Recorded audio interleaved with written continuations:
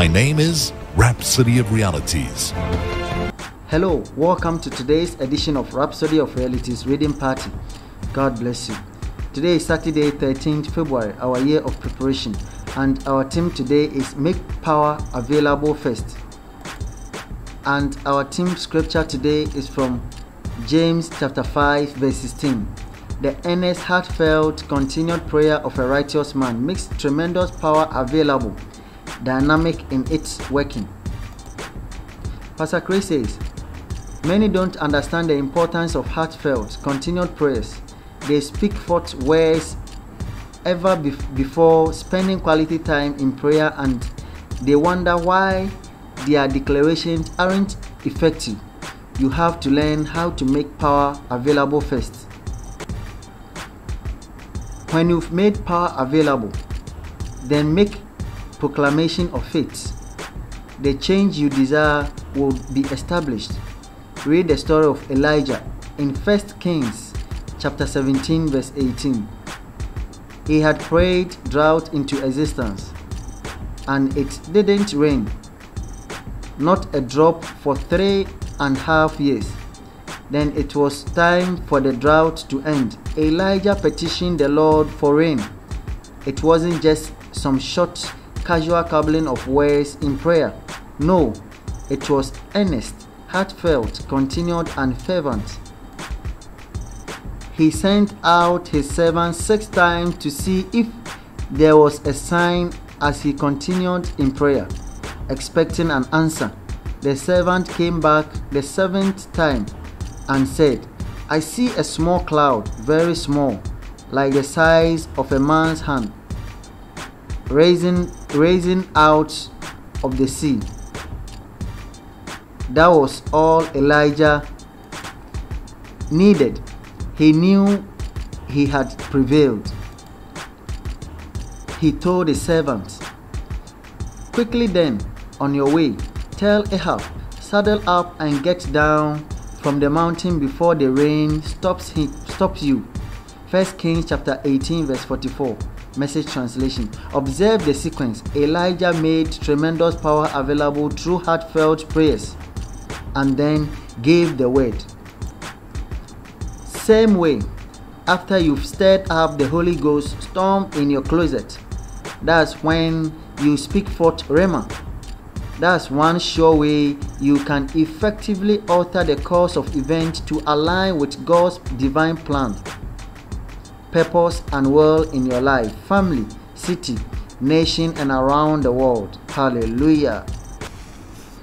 For further studies, you read James chapter 5 verse 16 to 18, and you take it from the Amplified Classic Translation. 1 Kings chapter 18 verse 41 to 44.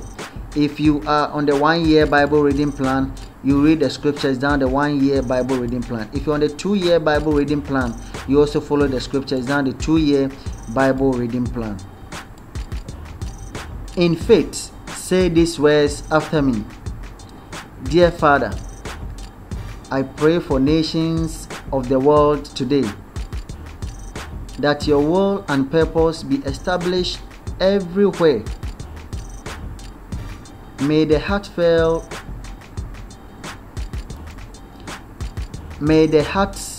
of leaders and those in authority be yielded to do and follow what's right.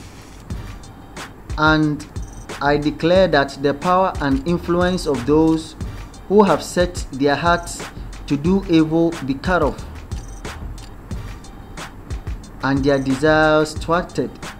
In Jesus' name, the church prevails and dominates by the power of the Spirit. Amen.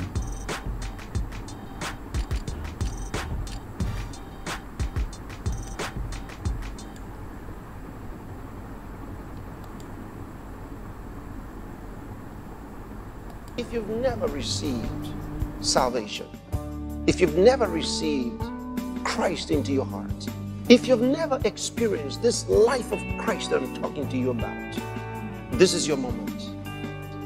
Say these words. Say, oh Lord God, I believe in Jesus Christ, the Son of God. I believe He died to save me. I believe God raised Him from the dead, and He's alive today. I confess with my mouth, Jesus Christ is Lord of my life from this day. And by my faith in Him, I receive eternal life into my heart, into my spirit. Thank you, Lord, for saving my soul. I have eternal life now. I'm a child of God now. I am born again. Thank you, Lord. If you just said that prayer along with Pastor Chris, congratulations. Welcome to the family of